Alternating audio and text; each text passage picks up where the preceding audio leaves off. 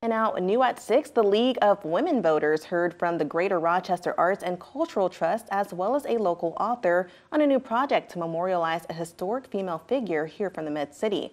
KIMT News 3's Maureen Dudley went to the meeting to find out what this new project is about. The group learned about a historical woman in Rochester who's being memorialized as a statue at some point in the near future.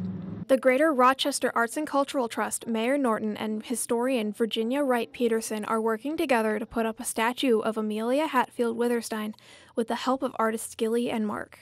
We like the idea of finding someone that is historical, that had a great impact on the community, and the fact that she was the first woman elected to the Rochester School Board, the first woman elected to an office in the city of Rochester. We find that very important and very interesting. According to both Peterson and Hickey, they had to do a lot of research to find information on Witherstein.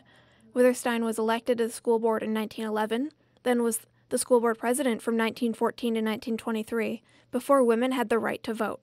The plan is to put a bronze statue of Witherstein in Central Park. I feel it's a good thing. I think that it's important for young girls to see themselves in statues as well as men, and I think it's good that we're working on this. I think it's a good thing to do.